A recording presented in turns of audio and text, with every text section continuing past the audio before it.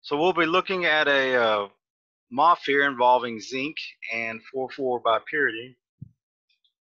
So let me bring that up. And all I've done is so far just open up the INS file.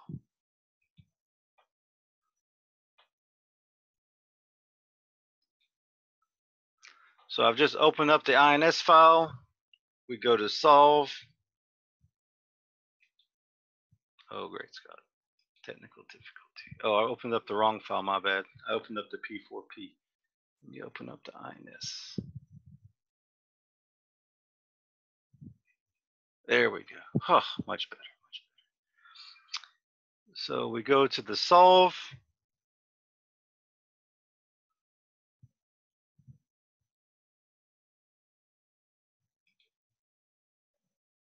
Here we go, program ShellXT. Now this one's a little bit different. It's a orthorhombic PCCN space group. Now if we do a suggested space group, and also notice that here PCCN is centrosymmetric. So since it's orthorhombic, if you were to have one molecule in the asymmetric unit, you would have a total of a Z factor of 8. But right now it suggests Z of 4 and Z prime of 1/2. So we'll leave it there for now. Now if we go to suggested space group, you see here we get a bunch of different possibilities. So for non-centrosymmetric, we get a few that are tetragonal, 1 orthorhombic, and then 2 centrosymmetric that are tetragonal and 1 orthorhombic space group. But I'm going to stick with PCCN. You can try PCCM. If we want, let's just click on that one. And we're going to hit a solve. Also, what you should notice is the A and B cell axes are very close or identical, and all our angles are 90. So this would imply that this is most likely a tetragonal space group. So if it is, we can at the end, I'll show you how to convert from an orthorhombic to a tetragonal space group.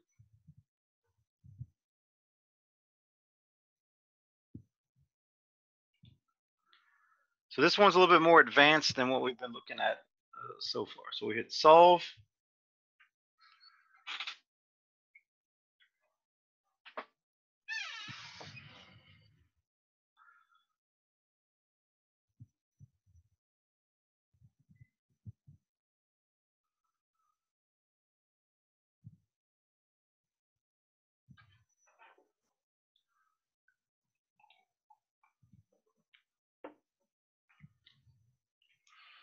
So even though we selected PCCM, it came back and found it as PCCN.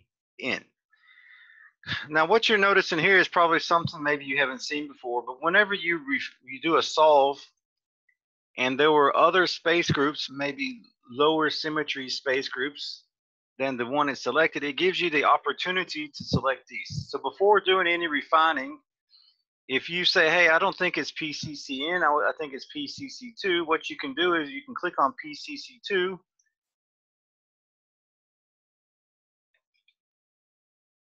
Oh, it's the same structure. If we go to PNA2 sub 1, oh, it's not loading. Oh, well. It should load up the different structures. So we'll go with PCCN, and this is the asymmetric unit. Now, it may not look like much here, and that's because this is a centrosymmetric space group. Maybe something is lying on a inversion center. So all I've done so far is done the solve. It won't let me update the space group, but maybe on yours, if you click on the space groups, it should show you the different ones. We go to refine, change this to ACTA 6. Let's see if it works. Oh, hallelujah, it works. Okay.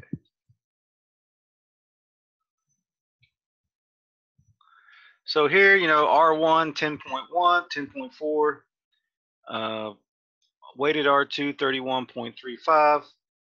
And remember I told you this structure had 4,4 bipyridine, zinc, and actually had silicon hexafluoride, not sulfur hexafluoride. I made that typo on the blackboard.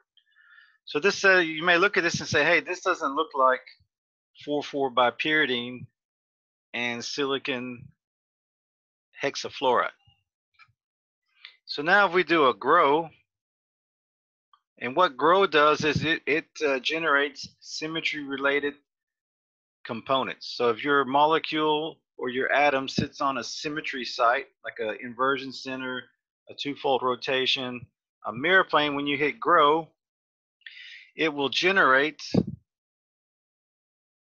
the symmetry related atoms.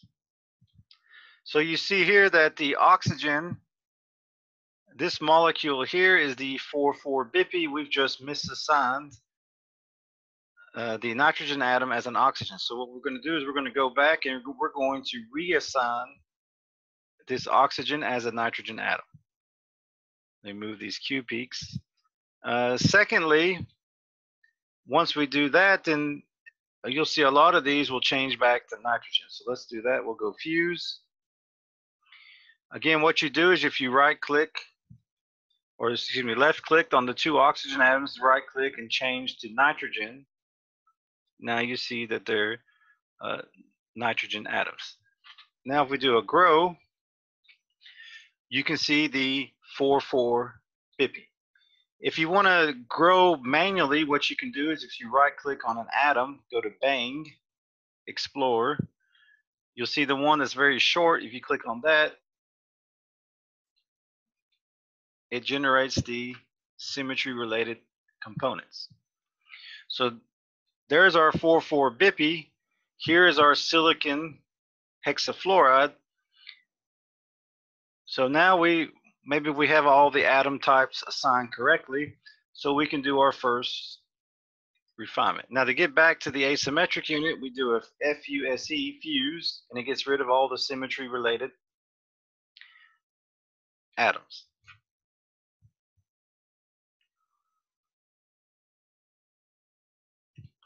So what I'm going to do is I'm going to just label the atoms correctly before we continue. So again, these 4,4 bipyridine molecules sit on a inversion center, and actually the inversion center is at the zinc. So well, no, yeah, no, I don't, yeah. Well, hold on that. I'm not sure about that.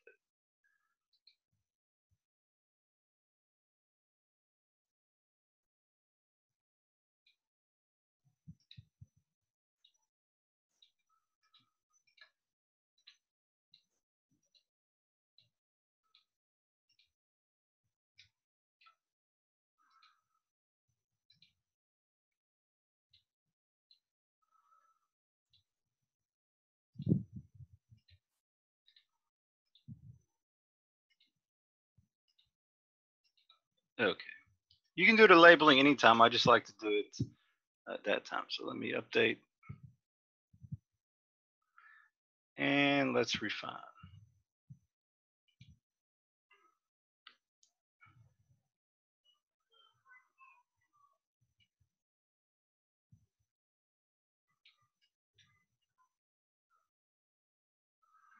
So it doesn't look like, if you look at the max peak of the Q peak, it's 1.3. Just usually if it's less than 2, is usually either hydrogens or just residual electron density. So there's no heavy atom or any significant atoms left to identify. So here what I'm going to do is I'm going to do the anisotropic refinement by clicking on the football here.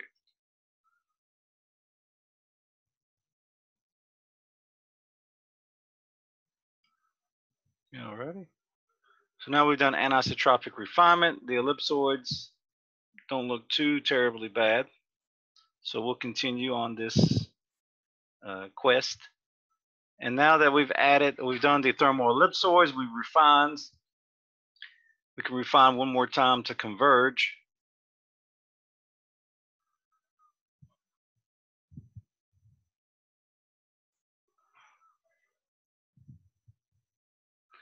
One thing maybe it pops up on your radar is that this thermal ellipsoid on the fluorine is slightly bigger than zinc. Maybe this will be a problem, maybe not. We'll look at that if we need to in a little while. So now that we've done the thermal ellipsoids, we do the add hydrogen. So I'm going to click on this button here.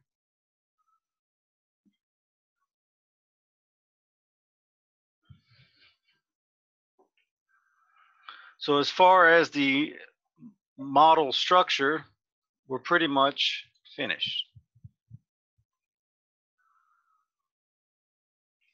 Refine one more time.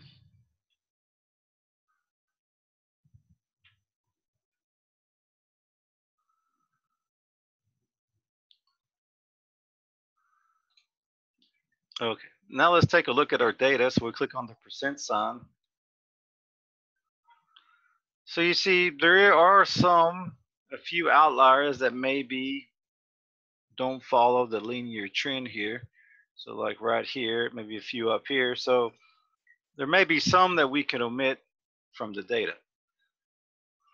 So if we go to info, nothing really kicks up on the radar yet, but it may later when we start messing with the weighting parameter. Then we can go to the reflection statistics, look at I over sigma versus resolution. We hit go. So here the I over sigma only goes out to about 54 degrees 2 theta.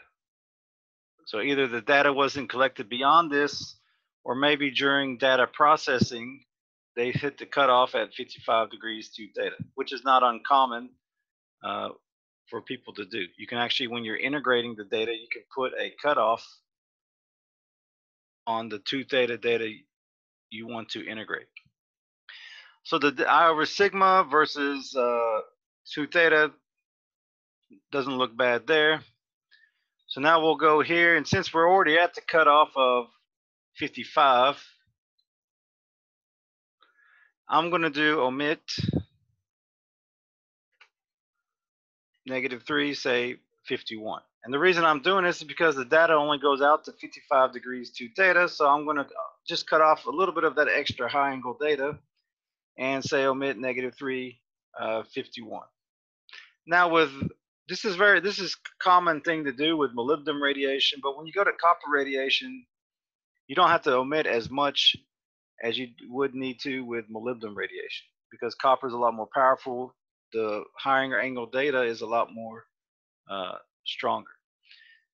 But you can put 52. It's up to you what you want to do. It's just that with 51, we're going to get rid of that high angle data that may not be as strong as it should be. So we hit OK. We go here, hit refine.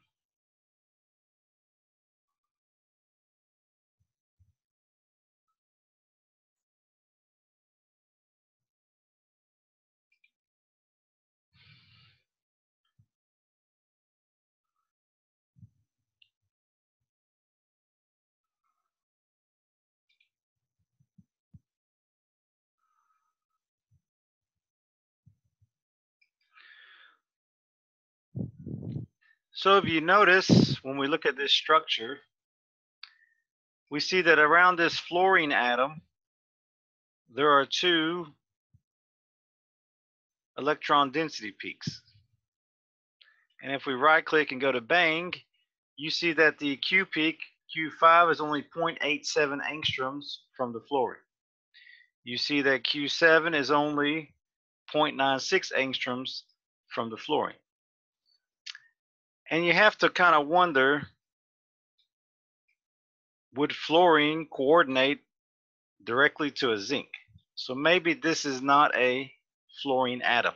Maybe it's something else, because you see we have the possibility of 2 electron density peaks that look like hydrogen atoms off of this fluorine atom.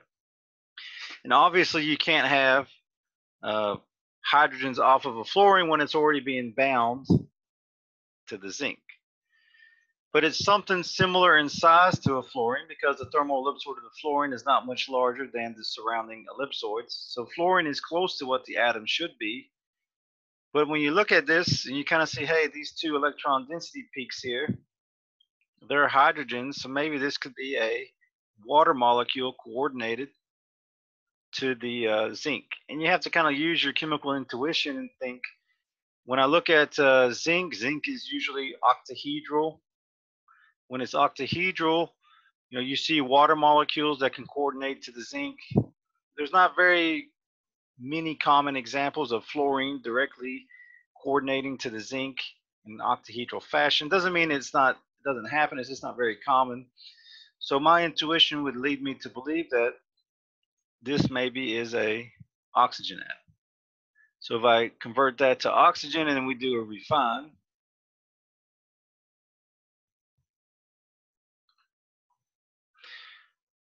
you see now that the thermal ellipsoid shrank a little bit, indicating that maybe we had a larger atom than it should have been, and it's more in line with the thermal ellipsoids in its neighboring area. So now we can label these two hydrogen atoms. So select them, type hydrogens, hit refine.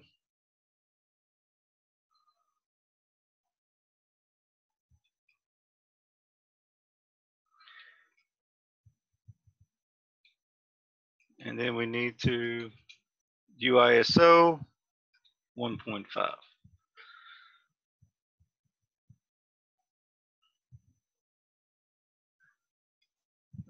So,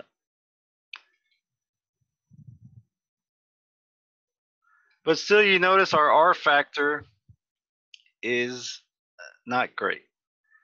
And we've tried most of our tricks to get it to be a reasonable value. So usually when this happens, what I like to do is do a check-sif. And the check-sif will let me know if there's any major errors with the structure. Maybe if I correct it, it would lower the R factor. So let me go to report.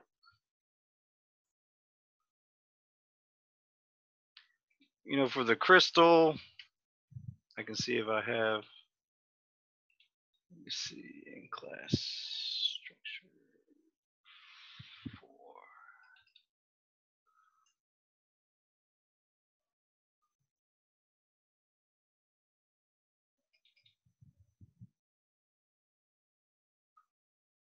No, I didn't put the crystal.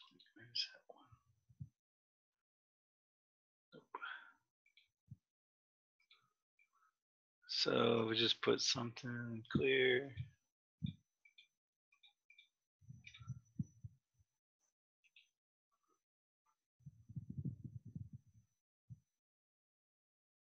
So give me one moment, just adding this stuff.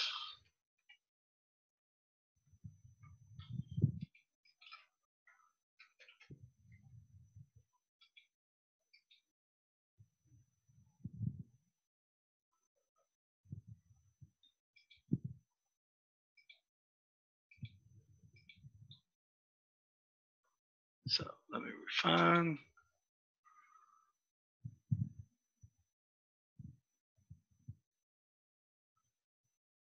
Okay. So I'm just going to do a check-sif to see if anything comes up that kind of is very odd about this structure.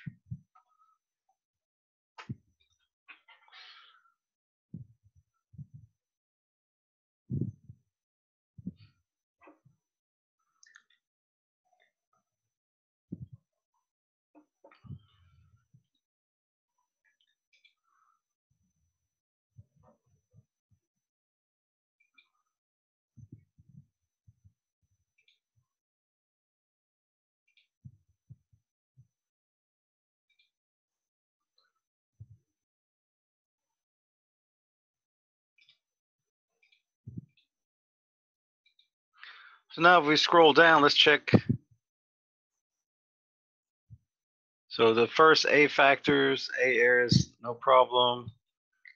This is not anything.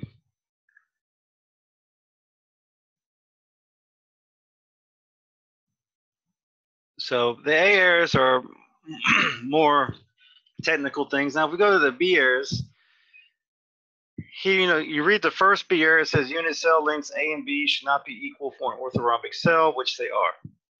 Now that's something we need to address. Secondly, it says add sim detects new pseudo symmetry element of 4-fold rotation, 100% fit.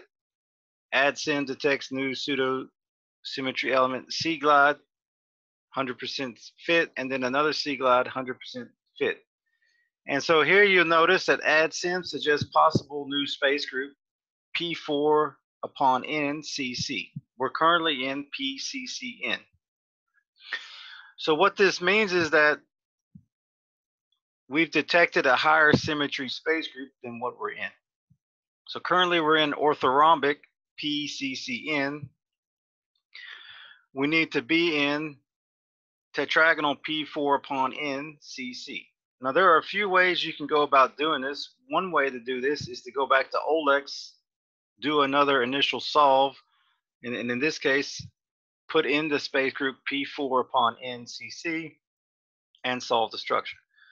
But then we have to go back and relabel everything, which is kind of laborious. So what we're going to do is, this is where Platen comes into play.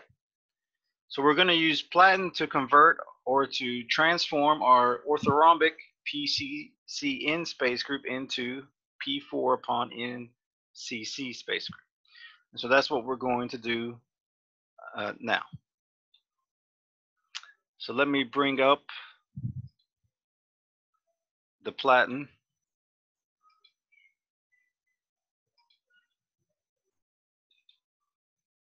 See if I can find it. Yeah.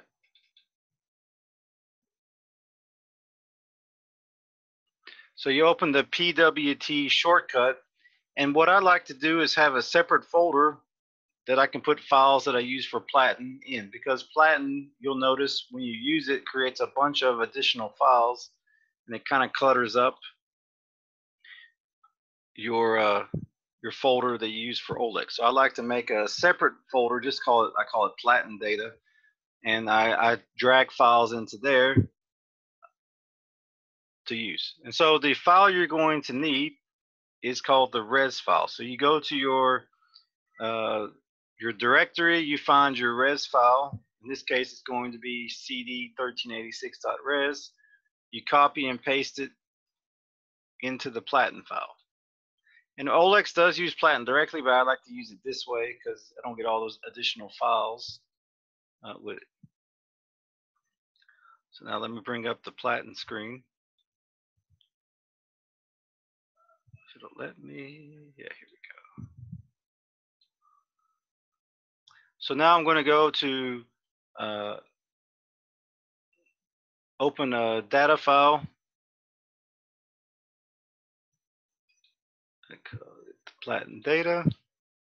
I'm opening up the res file. I copied it into a different folder. And what you want to do is to detect if there's add symmetry, you can click on the triangle. And so the triangle is going to do a quick search to see if there's additional symmetry present. And so if you read the output, it says, hey, we've detected from orthorhombic primitive, we've detected a tetragonal primitive space group. It's 100% fit for P4 upon N CC. So now what we do is we go up to the graphical menu.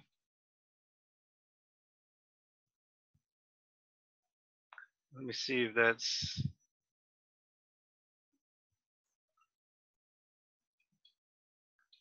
Let me bring up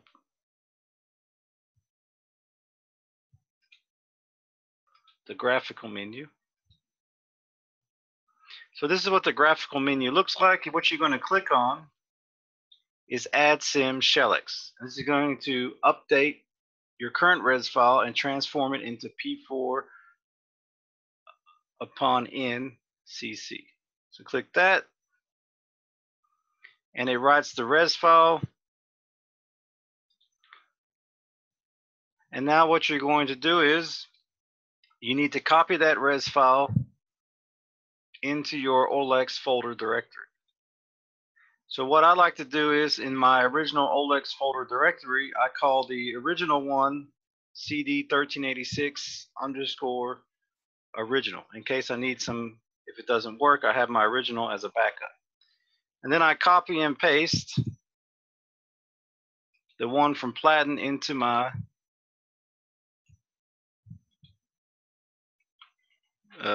folder. Now there's a few things you need to copy over from your original res file to the new res file. And I know this is going to be kind of hard to illustrate using Zoom, but I'll do my best. So from the original res file, here, what you want to do is you want to copy where it says ls6 down to fvar value. And so you're going to copy those and paste them in the exact location in your other res file. This way you don't have to go back and redo all this additional stuff. So you do Control C,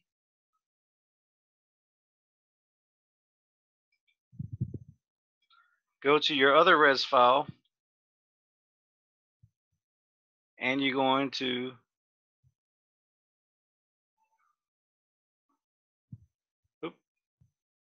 oh, I got the wrong, that's not the right one. My bad. 1 second. I picked up the wrong file.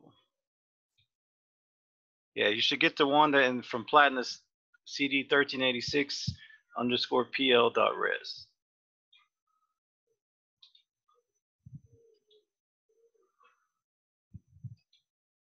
So from the Platen folder, you want to get the one that is labeled underscore p1.res.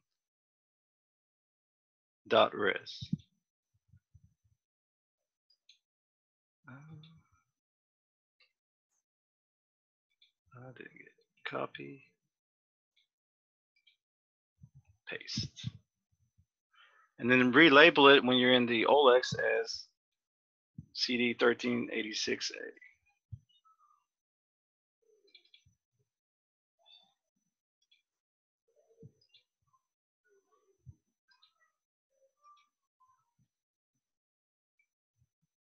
So from the original res file, you want to copy again that least squares 6 down to fvar value. And then you're going to paste it in the same area, least squares down to fvar. You just do Control V, and now you have it installed.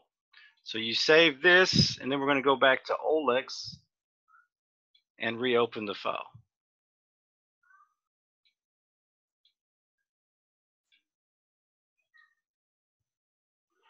Share.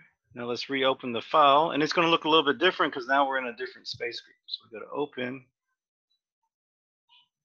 So notice that the original res file I just call original.res. In case we want to go back to it, we have it as a backup. So we click on this one. And so now the asymmetric unit is a lot smaller than it was with orthorhombic. So now we only have a quarter of an entity in the asymmetric unit.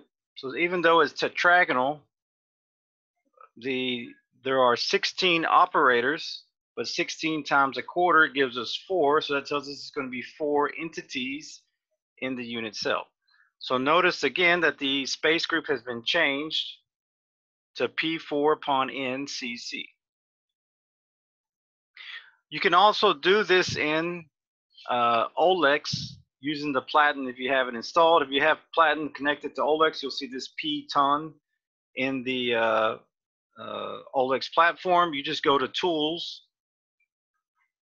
you scroll down to Platen, and then you can select the command you want, and the command you would want is addsim shellex. So OLEX does it as well. I just like doing it outside of OLEX so that I don't get all those additional files in it. So now we're in the right space group, right crystal system. So we're going to update our formula. We're going to do a refine.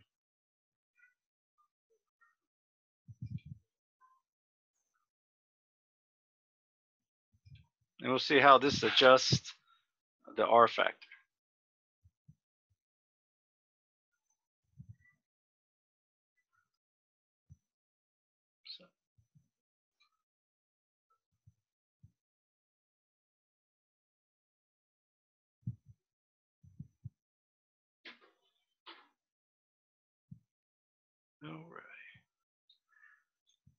This 0.8 here off the water molecule is probably a hydrogen because it's about 0.807 angstroms. So we're going to label that a hydrogen.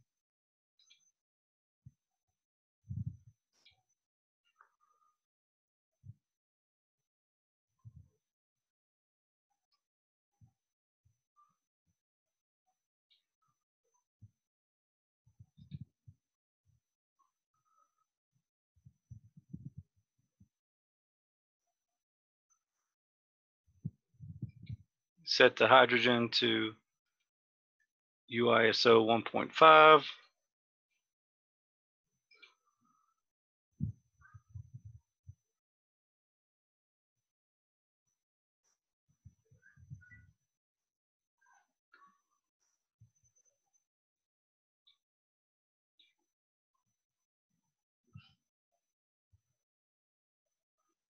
Okay.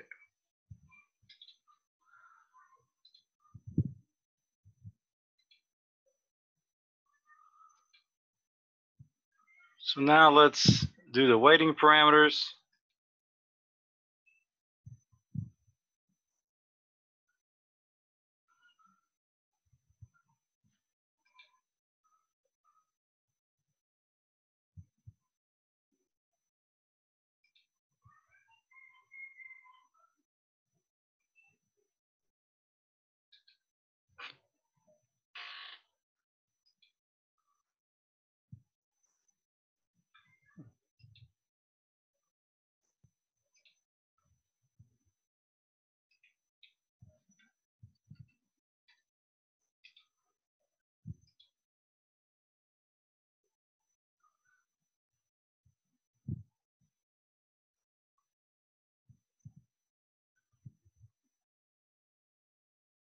All right, not bad, not bad. Still something wrong. Let me just try this. I want to change the silicon to a sulfur, see what happens.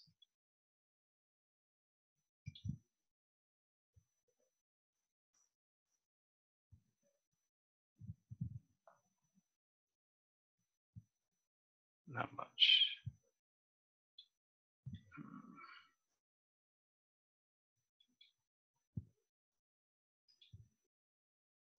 Oh, yeah.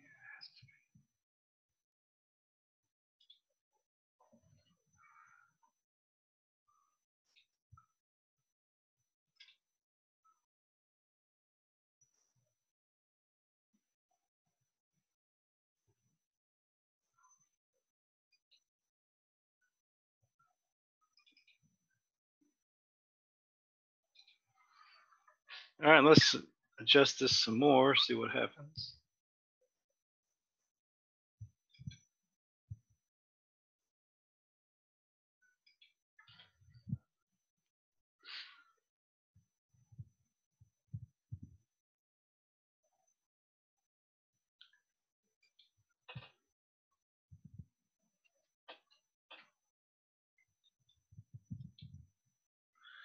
Just checking one thing.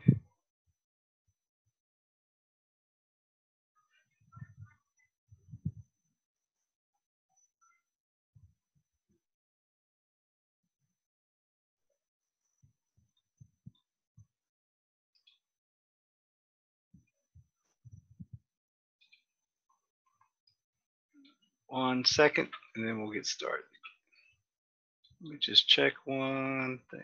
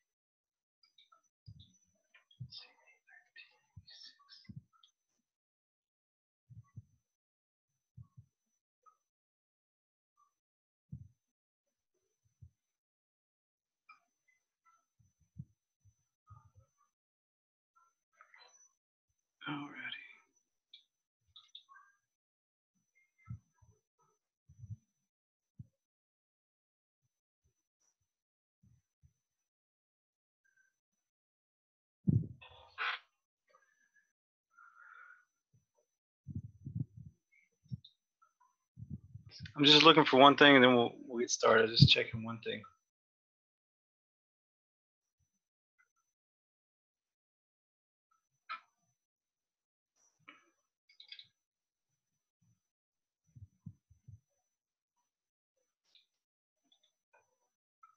CD.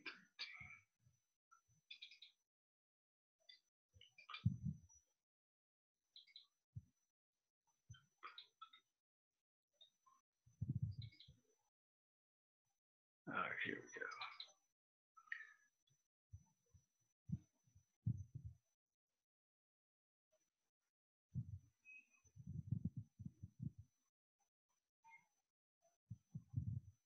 Oh, okay. All right. We're on the right track. Just checking to make sure we're on the right track.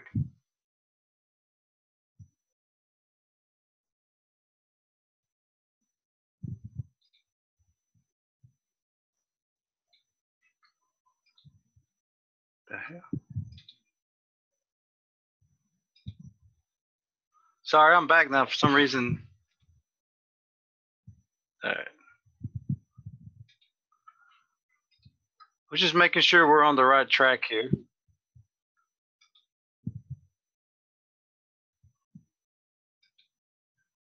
I was just checking this with a previous one I did, and actually this one's turned out better than the one I did last year. So just making sure I'm on the right track. So I'm just updating the weighting parameter to see how low I can get the R factor to. And since we're having a little difficulty, I'm going to come back here and lower the omit to 50 degrees. See if that helps us a little bit as well.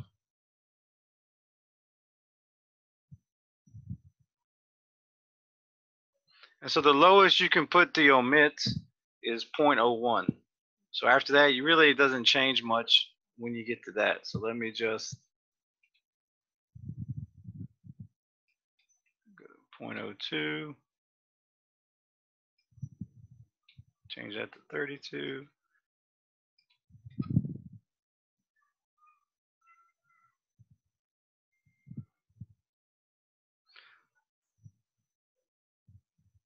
So again, what I'm doing is I'm just playing around to see how low I can get the R. So 15.85 is not bad. Let me check the, so that's okay. Go to report. So now I'm just going to copy that information that usually gives us the check CIF errors from the crystalclear.cif.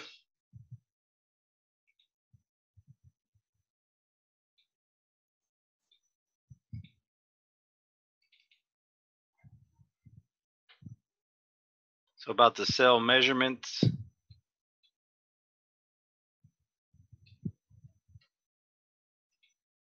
So at the very bottom, we're going to insert those. And then about the device type.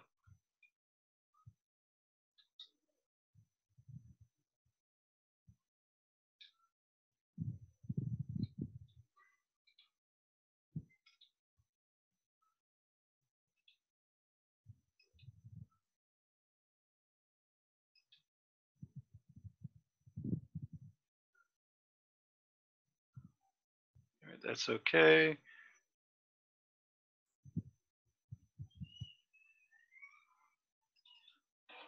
.00 and Tmin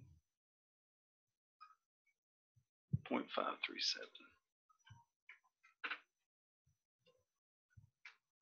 All right.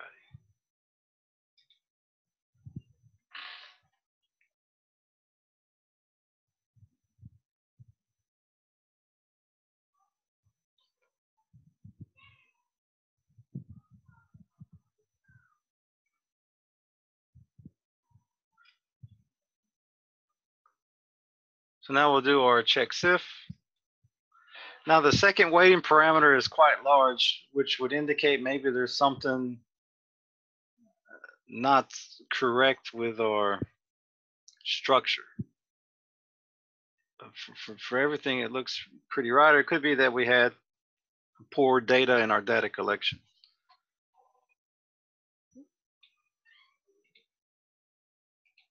All right, let me share.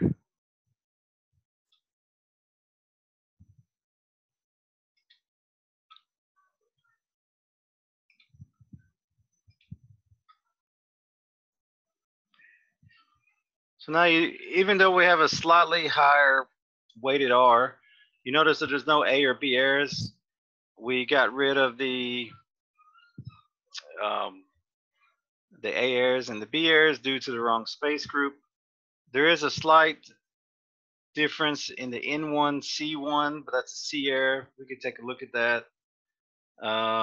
Our water, our hydrogens on our waters are quite short, 0.7. There's a way we can fix that, and I'll show you that. But other than that, it's okay. So now let me just show you how you can fix or restrain bonds. And so this is the bond that's too short. And so the way we can fix that is if you select the two atoms, we're going to add a restraint.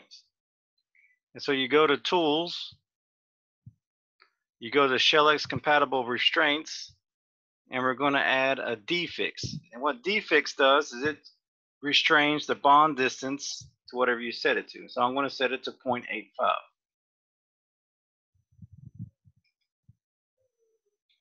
So now we go to Work. We refine. Now when we check that bond distance, it's going to be a little bit longer than what it was.